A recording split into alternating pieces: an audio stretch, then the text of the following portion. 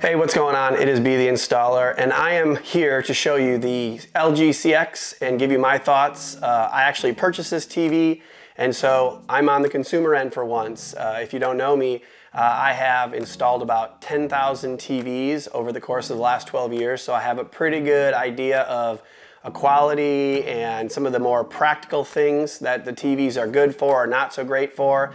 And hopefully this practical review of this LGCX will give you some more information that you can add next to the more technical reviews that you may have already seen. So real quick, if you're a subscriber, thanks for checking back in with me. If you're not a subscriber, definitely subscribe, hit the like button, and make sure you ring that notification bell and set it to all so that you get all of the new videos that we're going to upload. Going to install this TV, going to show you the differences between this and a QLED. And while I'm at it, I want to let you know that if you have any questions regarding this product or other products, installation, services, whatever, definitely hit me up below. Ask any questions you'd like to ask. I'll try to do my best to answer them for you. So I wanted to start with unboxing this TV, and I just want to let you know this TV is very well packaged. So I was a little concerned at first when it came through the door. When opening the top, I found the remote, not much else to it. You really can just lift the whole top of the box off and the TV stays in with the styrofoam on it, and the base and all that stays together, so you really don't even need to open the top. Once I got it open, I found out that the stand is a majority of the weight of this TV, or at least like 50%. I can understand why the stand is so heavy, because you want to protect this great TV. If you're going to set it up on the stand and it's going to be upright, you don't want it tipping over. So it's a very heavy stand. However, it is not the easiest stand to put on the TV. And there are no instructions to put the stand on either. I looked through the entire box, through the manual, no instructions. I know it's not rocket science to put this on, but I felt a little bit like Chris Ramsey when he starts one of those new puzzles, trying to figure out what's going on. Now, obviously this is not quite as difficult as those puzzles, but it did take me, a professional installer, like 20 minutes to get the stupid stand on.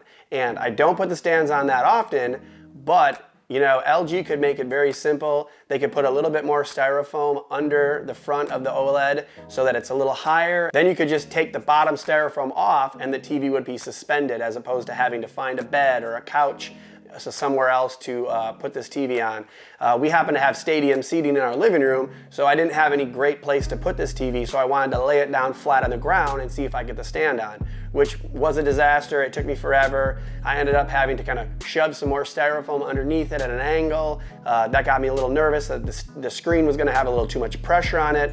So once I got it stood up, I got extremely nervous about this TV being so thin. And it's one thing when I go to a customer's house and I have to put their TV up and I let them know it's a little thin and just to be careful. But when it's in your own home, it's really thin. I mean, it's a concern. And so this is one of the things you have to think about when purchasing this TV versus another, is that this OLED TV is very cool looking, but it is extremely thin. And if you're gonna have it wall mounted, one hard turn into the wall could crack the screen. But after you turn it on, all the concerns wash away to the amazing picture quality, and it is remarkable, I have to say. If you check out any review site or any other videos, you're gonna find out that most people rank these OLEDs as the best TVs out there. The LG OLED has perfect blacks, it has amazing picture quality, and to be honest, one of the problems I now have is to find good content to watch on this TV. Now I'm having to think about if I'm going to buy a 4K Blu-ray player, or if all the different streaming apps we watch on a regular basis can handle this TV, can give us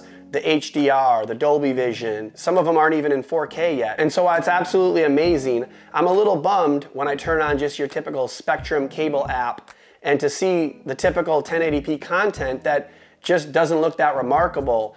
When you actually put on an HDR video on YouTube, it's mesmerizing. So, you know, what content are you gonna watch?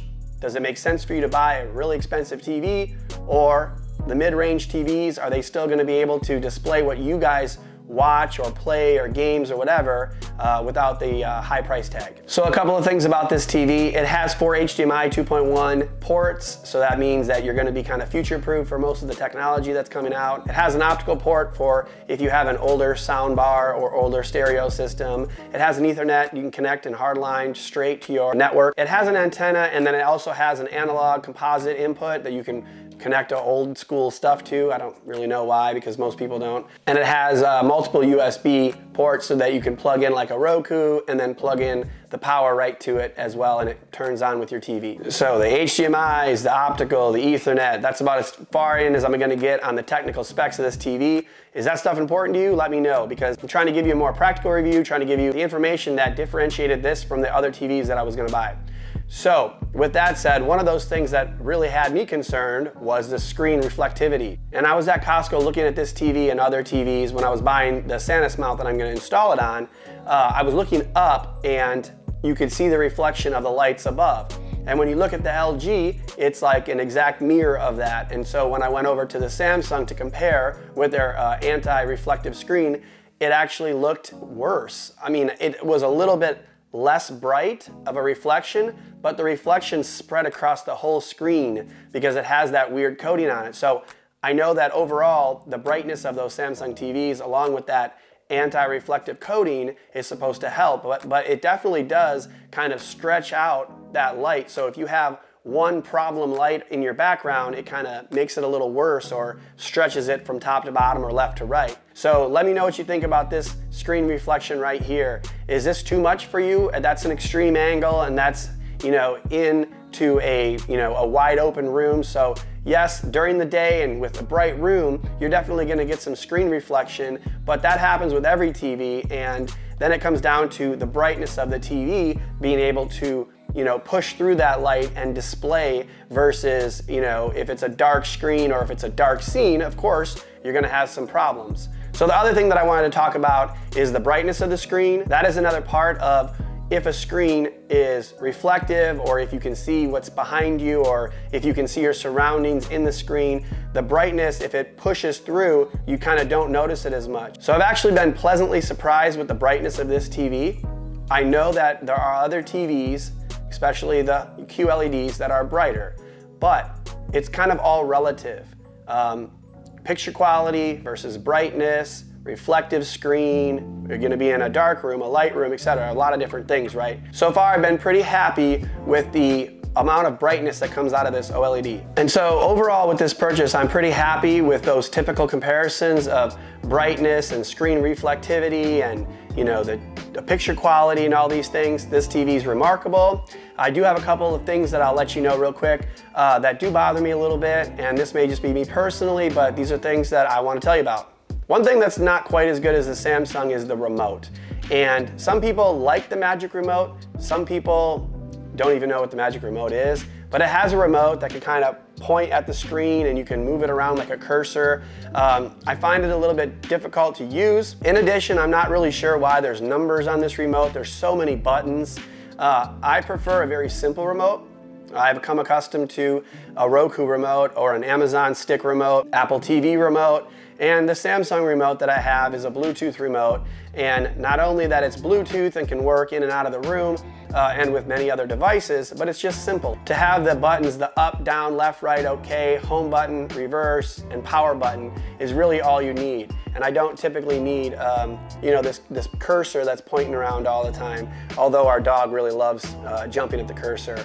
That's a little bit problematic though, because he's almost tall enough that he could scratch the screen here. So I'm excited to get this up on the wall and out of harm's way. The second thing that's a little more complicated is the menu. It does have quite a bit of menu to it, and that could be good or bad, I guess. A lot of people, the gamers or the people that are really technical, love that it has all these features you can mess around with, but honestly, it confused the heck out of me. I'm sitting here trying to get it to the standards that people like, and the picture's getting worse, then it's getting better, and I'm having a hard time. Just out of the box, it seemed fine to me, but trying to mess with all the different functions of this TV kind of confused me. It was a little bit hard to do, and I do this all the time, trust me. And the last thing that I wanted to talk about is the fear of OLED burn-in. Now, I am not concerned with that. You have a desktop computer, or you watch the same news program 24/7 and leave your TV on, you may get burn-in. Most devices and most services having you know, different screensavers. Even the LG TV itself has a blackout, and then it has little fireworks going off here and there.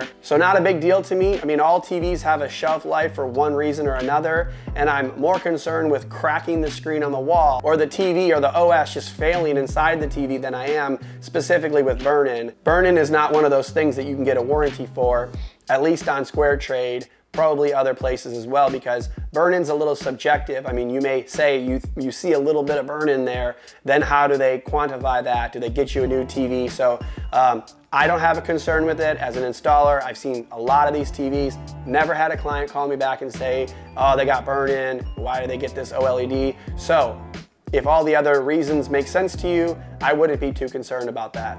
So this LGCX is plenty bright in the daytime, and the reflection doesn't bother me, and at night it's truly amazing. The picture quality is just unparalleled. So I'm literally gonna install this TV now, and when I'm finished with that installation, that will be right here and down in the description. I hope to find more 4K content, and I am probably gonna buy a 4K Blu-ray player because I wanna watch some of these great movies that people are talking about. Let me know what you think about that. What is a good movie that I could watch?